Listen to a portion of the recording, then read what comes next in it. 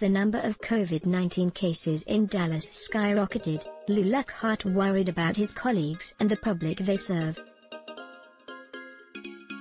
Lockhart, president of United Steelworkers, USW, Local 9487, needs disposable coveralls, coronavirus testing and other aid to protect the hundreds of city and county workers who perform essential public services. With local treasuries already stretched to the breaking point, he believes it's now up to the federal government to step in and provide resources to help slow the virus spread. Advertisement. But instead of lending the assistance that public servants across the country urgently need, Donald Trump offers a monumental failure of leadership. Burying his head in the sand, Trump's big plan involves wishing the virus away while leaving Americans, including Dallas' dedicated government workers, in ever-mounting peril. For me personally, there's a certain fear of what might happen to my family and myself, said Lockhart, a probation officer who has seen both co-workers and clients stricken by COVID-19. It's on your mind all the time, he explained. You can't escape it. Dallas workers first experienced shortages of personal protective equipment, PPE, when the pandemic struck in late winter, and some items remain in short supply. In recent weeks, the state's easing of lockdown restrictions and spiraling infection rates also created new challenges that Dallas and other communities will have difficulty addressing on their own because of budget shortfalls caused by the COVID-19 recession. Advertisement. For example, Dallas workers want coronavirus tests to make sure they neither spread the virus to co-workers or the public nor bring it home to loved ones. And government facilities, especially smaller and older buildings scattered throughout the metropolitan area, require renovations to ensure the social distancing crucial to controlling the virus. With local budgets decimated by the crisis, the city of Dallas already furloughed hundreds of workers. Only an infusion of federal money can pay for these and other measures that public servants need to protect themselves and the people they serve. Advertisement. Yet Trump not only failed to channel existing stimulus funds to hard-hit areas like Dallas but also refused to use his clout to push an acceptable local government aid package through Congress. It angers Lockhart to know some stimulus funds, like the nearly $1.4 billion the Trump administration mistakenly mailed to about 1.1 million dead people, were squandered while his workers need so much help. Advertisement. But it wasn't just a shortage of money that left communities across the country vulnerable to the pandemic. Trump's reckless conduct allowed Dallas, along with large swaths of the South and West, to become the COVID-19 hotspots they are right now. Face masks and social distancing play critical roles in controlling the spread of COVID-19. But many people across the country, including some in Texas, refuse to follow those guidelines. Now, they're paying the price with soaring infection rates. Advertisement. This is a part of the country where it's warm, it's hot, and it's uncomfortable to wear a mask, Lockhart explained. And people don't like mandates.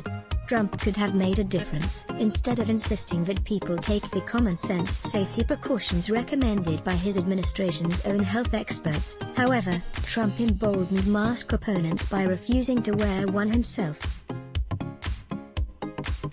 He even ridiculed people for putting them on. I think that significantly helped politicize things to the point where you were macho if you didn't wear one, said Lockhart, who still sees people in the greater Dallas area walking around without them. Advertisement. As if flouting mask guidelines weren't foolhardy enough, Trump's mass gatherings, like his campaign rallies in Tulsa, Oklahoma, and Phoenix in June, signal that it's all right for Americans to assemble for parties and other events even though the virus spreads swiftly through large groups. It was exactly the kind of community spread, especially through gatherings of people in bars, that drove the dramatic COVID-19 surge throughout Texas.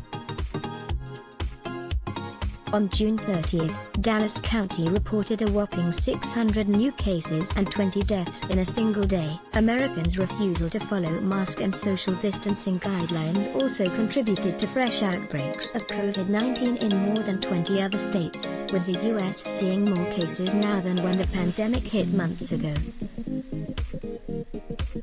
This is the height of the summer, and we're having this kind of problem.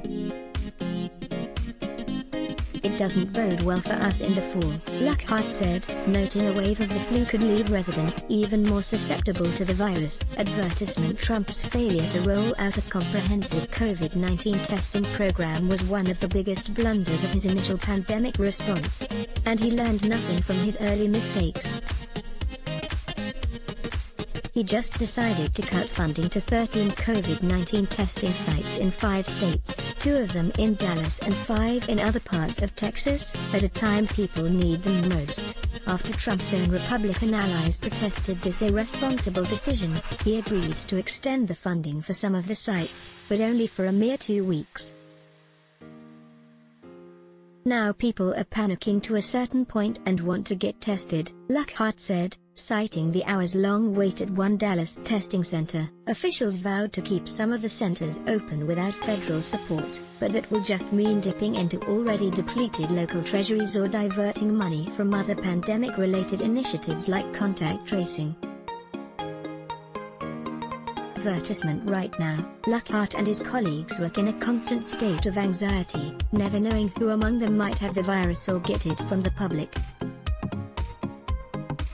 He still hopes the federal government will come through with money and other resources so workers can protect themselves while safely serving others, and Lockhart hopes the nation develops a unity of purpose that will prompt a greater number of Americans to wear masks, practice social distancing and take the other steps health officials recommend to combat COVID-19.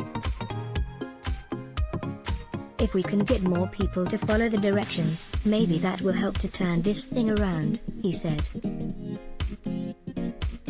Advertisement Tom Conway is the international president of the United Steelworkers Union, USW. The article was produced by the Independent Media Institute.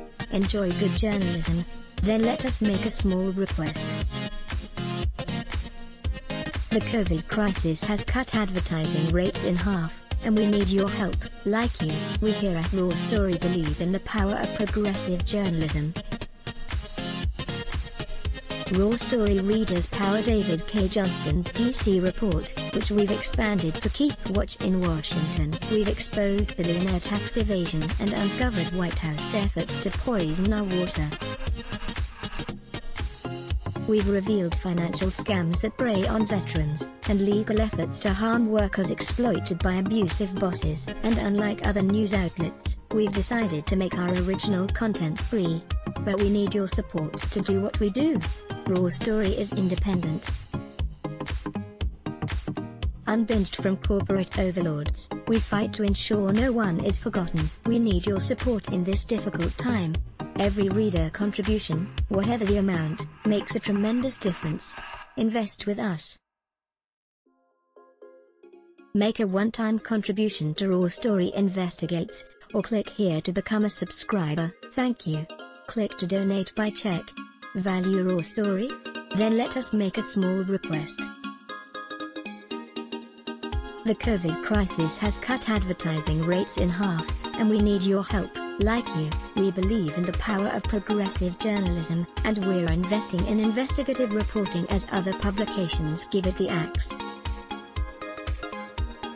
Raw Story readers power David K. Johnston's DC report, which we've expanded to keep watch in Washington. We've exposed billionaire tax evasion and uncovered White House efforts to poison our water. We've revealed financial scams that prey on veterans, and efforts to harm workers exploited by abusive bosses. We need your support to do what we do. Raw Story is independent. You won't find mainstream media bias here.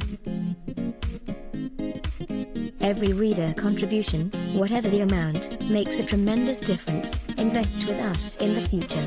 Make a one-time contribution to Raw Story Investigates, or click here to become a subscriber. Thank you. Let's block ads. Why? Show your love for him. Click the link in description. Thanks for watching.